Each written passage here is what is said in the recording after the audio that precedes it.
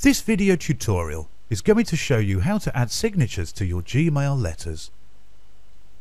Once you have logged into your Gmail account, you can easily add a signature so that it will be appended in each of the outgoing messages. To add a signature in your Gmail address, click on the gear button here and select Settings. Scroll down to Signature. Check on the option to add signature and start adding your name, contacts and website URL. You can include a private message about your business. Once you are done, click Save, and here you will have successfully added your signature to your Gmail letters. Compose a new mail, and below the body of the email, your new signature will appear. Thanks for watching this video tutorial. Leave comments and ask your questions by our email feedback@howtech.tv. That was a HowTech.tv tutorial. Thank you for watching.